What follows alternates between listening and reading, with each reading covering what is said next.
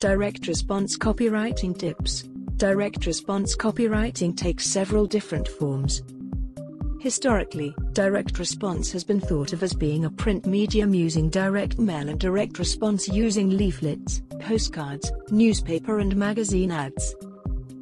These days email marketing, Facebook ads and blog posts are all part of the new direct marketing.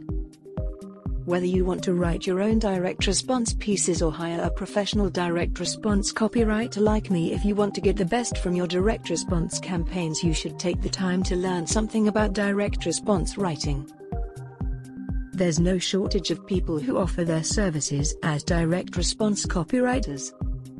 Many companies employ direct response copywriters and their work is everywhere. This means that your campaigns need to be professionally planned and implemented, or your efforts will not be noticed. 4 secrets of successful direct response copywriting. Write to your audience. When you are doing direct response copywriting, make sure you write to your prospects the same way that you would write to a friend.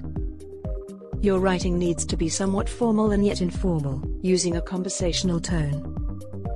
Don't try to reinvent the wheel, but, rather, follow what great copywriters such as Bob Bly, Dan Kennedy, and others have done before.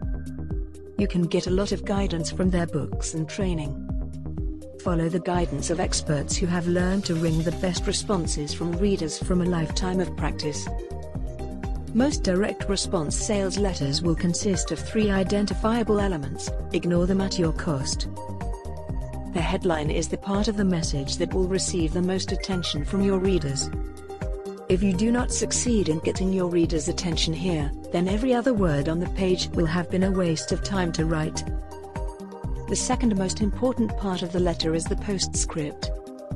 This is where you will be giving an incentive for someone to respond immediately to what you have to offer. This is your opportunity to get the reader who is scanning the page to step back to the top and start reading the main part of the letter.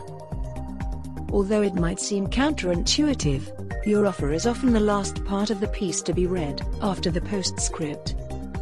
With the offer, you want to make sure that you explain in detail what your prospect will receive when they take you up on your offer. Here you need to show that you understand the reader's needs and fears and show how your offer can make the pain in his life go away. This part of your message is where you build trust with the reader so that they can understand that you are trustworthy and worth doing business with.